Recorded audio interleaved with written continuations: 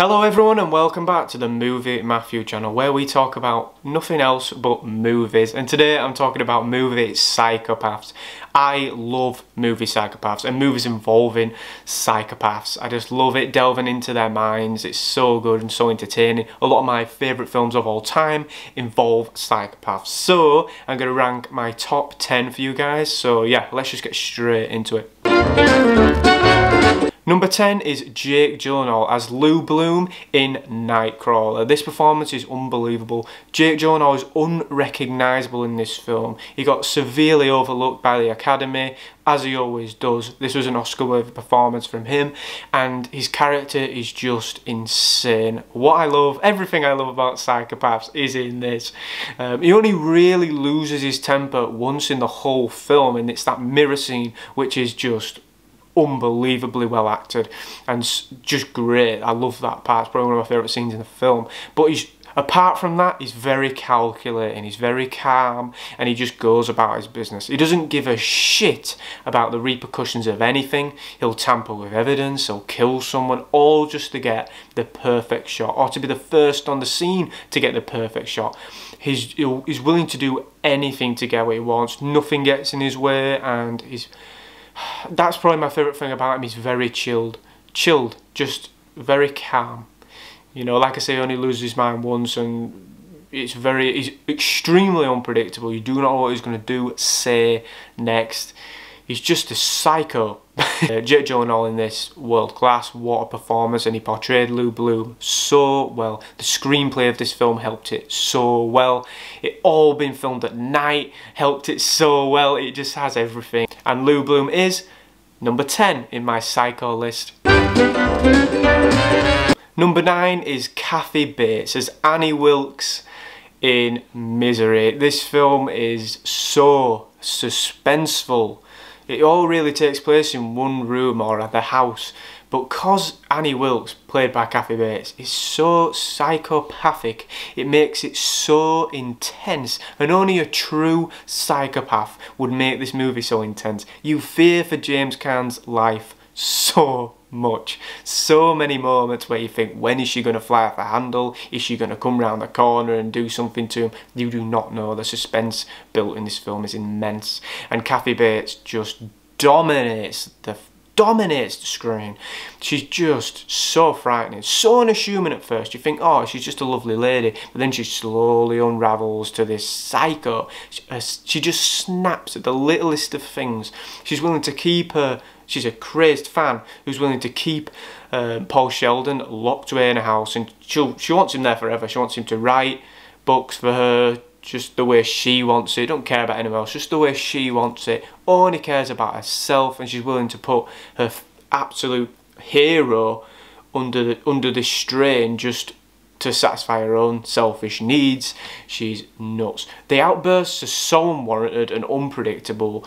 You don't understand why she's going off the handle or what she's going to do next. What she does do in this film is provide extremely weird ways of keeping James Caan's character in that bed, and she's willing to do literally anything to get what she wants. She is psychopathic. Kathy Bates won her Oscar for this film, and doesn't surprise me. It was a world-class performance, and everything about this film, the suspense, the finale, it's great, and it's all because of Kathy Bates playing Annie Wilkes.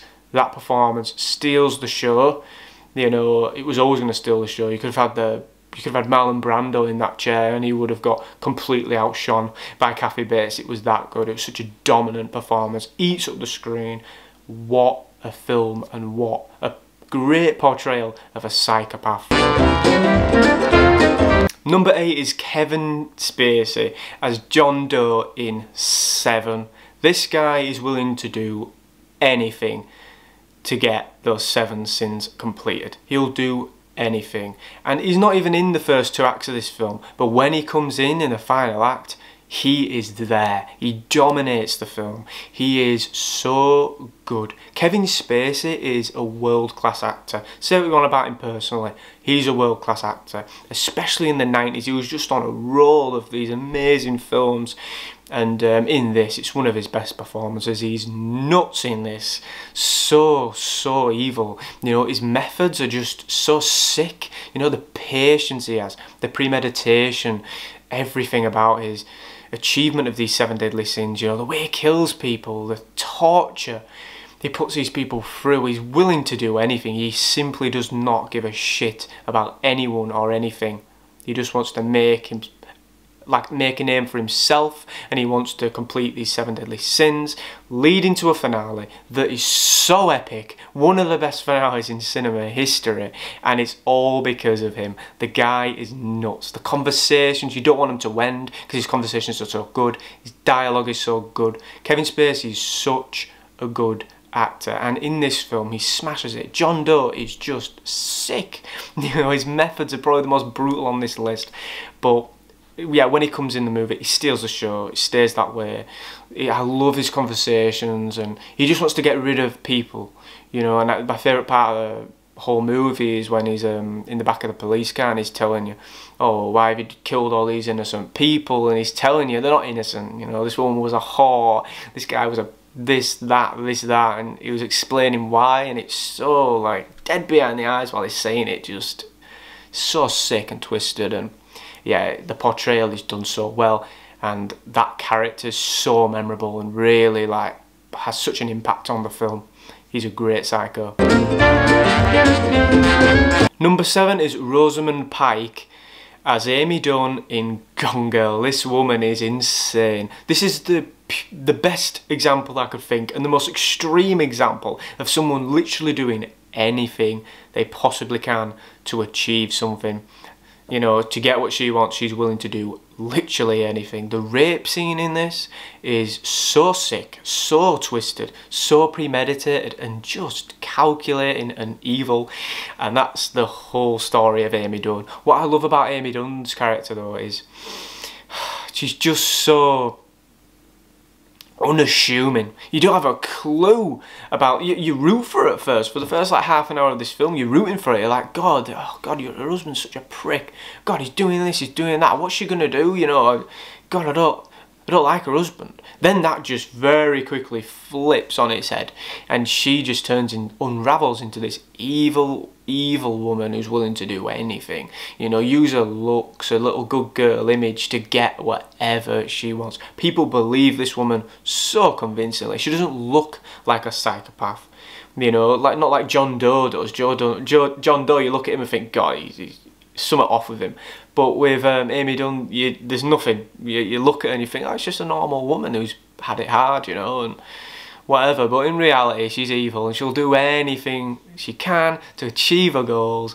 It is brutal, some of the stuff she does, and it's so premeditated. She's so smart. Everything is done for a reason. It's calculated. She's great, and just a pure definition of a psycho, and it's acted so well by Rosamund Pike. And yeah, what a performance, what a film, and yeah, great psycho. Number 6 is Anthony Perkins' portrayal of Norman Bates in Psycho. This was a very good performance from Anthony Perkins. He didn't really have much inspiration going into it, because back then in the 1960s, these movies on psychos and blood and gore was simply not a thing. So he had to portray it without any real inspiration from previous films, or not like it is now, you know, when you can see all these amazing performances of psychos. But yeah, he smashes this completely out of the park. He's so subtle in this film. You think, oh, he's a nice guy, but he's got something wrong. And the subtlety to his character that he portrays is so nice to see. And he hides it so well. It keeps you guessing throughout the whole film. Makes you think, is it him? What's happening with this guy? You know, he's had a bad childhood. He's been raised with very sick, weird thoughts from his mum. And he's got identity disorder. You just do not know what is he going to bring to the table today. One day it could be like this, the next hour it could be like this. You do not know what's going to happen. Keeps you guessing. The performance is so good by Anthony Perkins, and that last shot of the film where he's looking dead straight at the camera with just, he's dead behind the eyes. Such a creepy, chilling image of a character, and he looks so twisted in that last shot. And it's such an iconic shot where he just looks sick, and yeah, it's performed so well. The movie is so intense, and you don't know what's going to happen. And Alfred Hitchcock smashed this movie. You know, Norman Bates was probably my favourite character he ever created. Such a good psychopath, so unpredictable. He could fly off the handle any minute. You do not know. None of it's premeditated with him. You just don't know what is going to happen. So unpredictable. He's a loose cannon and he's ready to blow. Such a good character. Love it. Number 5 is Jack Nicholson as Jack Torrance in The Shining. This is such an original performance. A lot of people at the time thought, well, I don't really understand what he's trying to go for, but it's only aged like a fine wine now, and everyone has realised how much of a world-class performance it was from Jack Nicholson. He's just so unpredictable in this film. He could fly off the handle any second and you wouldn't have a clue what to expect with this guy. He hallucinates, he's completely willing to kill his wife and kid. It's either he dies or he kills everyone. There's no in between with this guy. So unpredictable. He can't be saved. Once he's gone, he is gone. And it's acted so originally. You've never seen someone act a psycho like this. It's the facial expressions, the eyes, the shots from Stanley Kubrick of him, you know, when he's just like looking into space, completely confused. I don't know what he's doing. And it's just a great film. And when the climax of it, where he just keeps going off more and more and more off the handle, the way he speaks, where he's telling his wife how he's going to bash her brains in, he's coming up the stairs with all those weird movements. He's so originally acted. You'll not get a performance like this again. The way it's done, it's just so iconic to that movie and iconic to that character. It's just such a good film, and he's so unpredictable. He acts so irrationally with no thought behind it at all. He's just nuts. Doesn't care about anything else. Just wants blood. That's all he really wants. The hotel does play a factor. The hotel starts playing with him, and being trapped away there can kind of take away the fact that, yeah, some people could lose their minds like that, maybe. Not that much, but yeah, he goes insane either way, and it's the hallucination. The guy's just completely snapped. He's lost it completely. And it's acted so well, and what a performance, and what a psycho. So memorable. Iconic at this point. Number 4 is Christian Bale as Patrick Bateman in American Psycho. Now, this is a psychopath I love. The unpredictable nature of this guy is just insane. You do not know what to expect. He tries to hide his psychopathic tendencies, but he's always just tilting on the very edge. He can't cover it up for much longer, and it just explodes into this madness. You know, what really got me, really got me during the film, where I think this guy's just nuts, is when he's having sex and he can't help but just look at himself and tense in the mirror and pose. He only cares about himself and how he looks in his image and whatever. He has no empathy for anyone at all. If he has you in his sights, he'll kill you. He doesn't care. So unpredictable. And his dialogue is so entertaining. And Patrick Bateman's acted so well by Christian Bale. He smashes this. His scream with the blood on his face, the chainsaws, the blood, the confessions, everything about him is so good. And yeah, like I say, he's just the narration of him throughout this film is so good too, and that is probably my favourite part of the film. You can hear him talking about all these things and how regimented he is and how perfect his life is, but on the inside, you can hear his narration of his mind, and you're thinking, God, this guy's insane. Why is he even thinking like this? And yeah, he's always tilting on the edge, completely unpredictable. Such a good psychopath. And the movie's great, the performance is great, the psycho is great. It's just an overall very, very good film. Number 3 is Sir Anthony Hopkins. His portrayal of Hannibal Lecter in The Silence of the Lambs in particular. What a performance. This is Oscar winner. It's just brilliant. Like, this portrayal of a psychopath is so sick and so twisted, and in my opinion is perfect. The eyes say it all. His movements, everything about his character is acted so well. It's so convincing. This guy's behind this screen and is in this maximum security prison, but you still fear for anyone who's talking to this guy.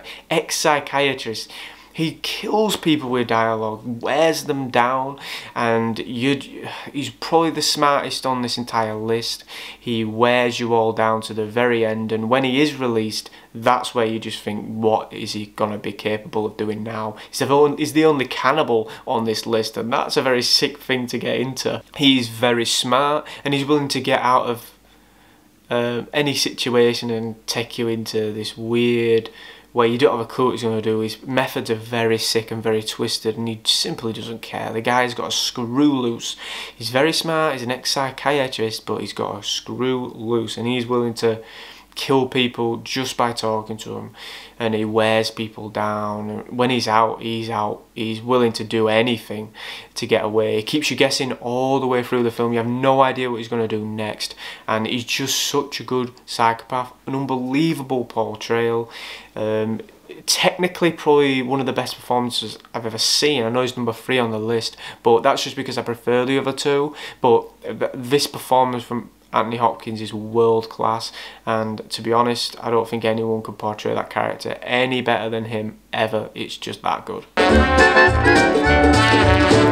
Number 2 is Heath Ledger as the Joker in The Dark Knight.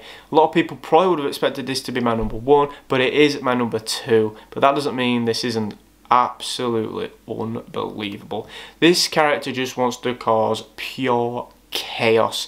He'll turn anyone, he'll drain anyone, he'll do anything he can to destroy the minds of these people, to kill them, wear them down, all only for his own satisfaction. He doesn't care about anything else. He doesn't care about being captured, doesn't care about being killed, he doesn't care about how anyone would feel about the situation. He has no remorse about anything. The guy is just nuts. Like Alfred says in the film, he doesn't care about anyone else. Some people just want to watch the world burn, and he is that guy. Chaos is his middle name. He's just insane.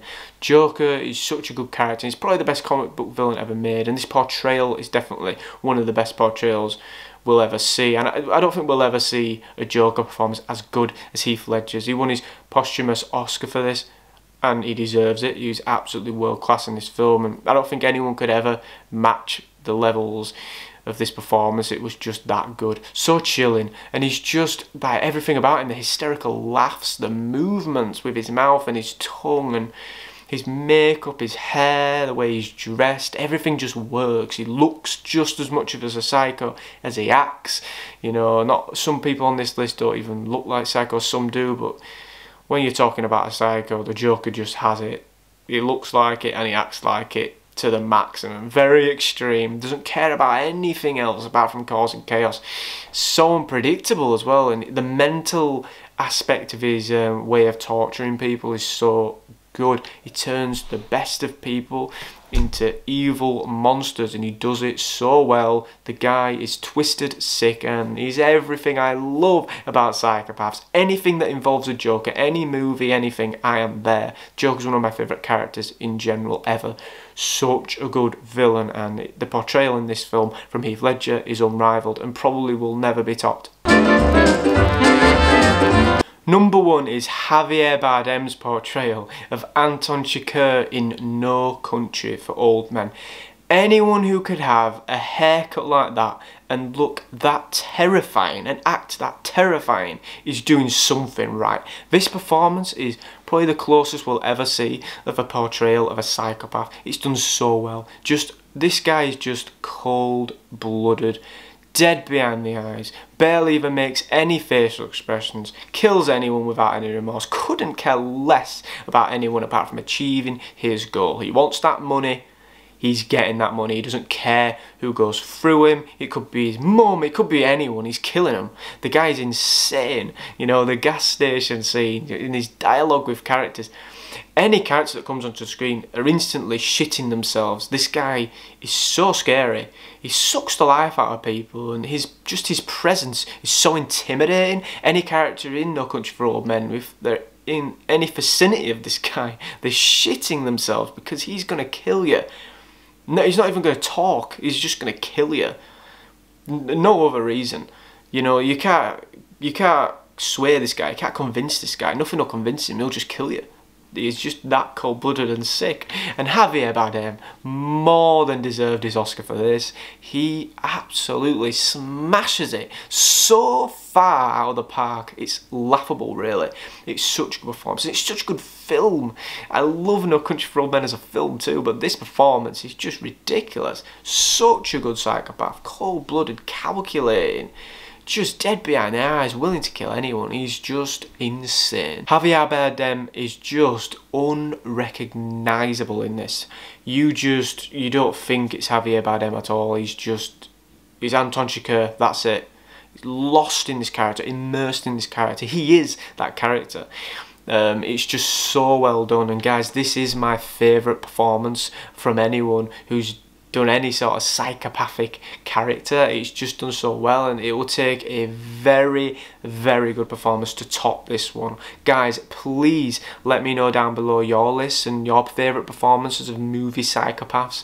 I love to read your comments, and I love to reply to your comments, and I just like to talk about movies in general. Anyway, I've been Movie Matthew, and like, subscribe, just do whatever you want, guys. This has been the Movie Matthew channel, and I will see you next week on my next video.